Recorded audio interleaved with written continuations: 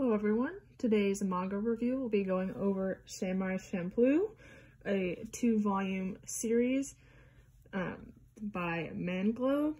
This was originally an anime produced in 2004-2005, and then due to its popularity we got a manga release by Tokyo Pop, which only got 2 volumes here before it got canceled or not continued on here.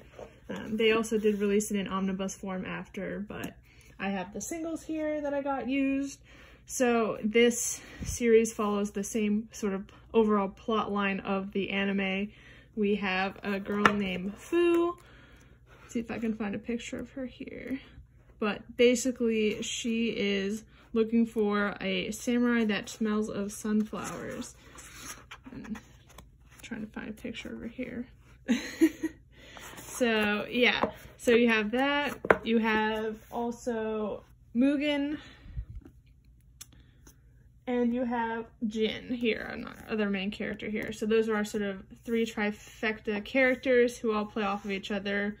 Mugen is more of the spunky character who sort of plays around and has a unique fighting style, which is almost like a form of dance. Something kind of cool about this series is that it's set in the Edo period in Japan, but it also has some sort of modern aspects of hip-hop, graffiti, some more like grungy type stuff as well in it, which I think is pretty unique mashup.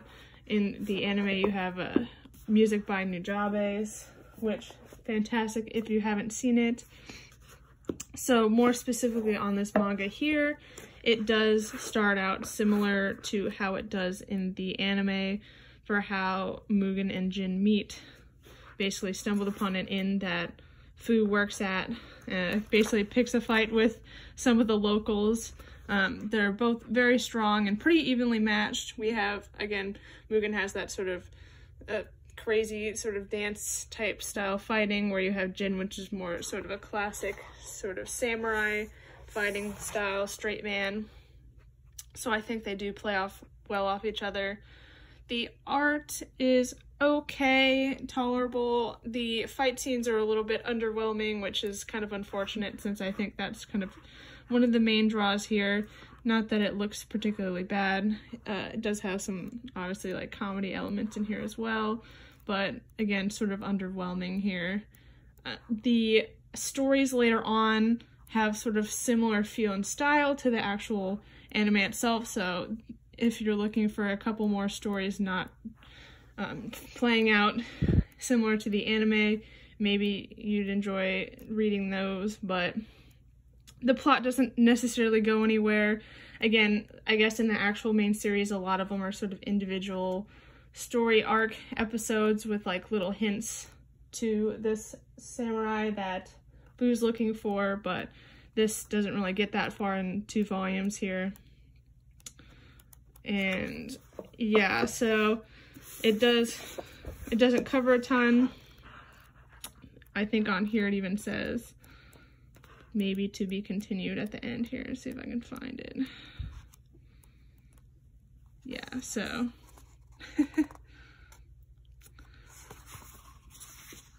basically a to be continued, so it just kind of drops off here. So I'd probably only recommend picking up this manga if you can pick it up cheap, as well as being a really big fan of the anime. You might want to pick this series up. I don't think it's worth it to pick it up purely just for the story itself, or if you haven't seen the anime, since it doesn't really go anywhere in terms of plot line.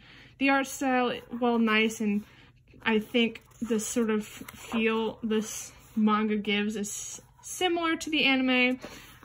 It can't really compare without the sort of music and animation to the fight scenes that sort of you get from the anime. So yeah, if you can pick it up for a decent price, maybe do that. But otherwise, I would probably just give this one a pass. And I hope you guys enjoy.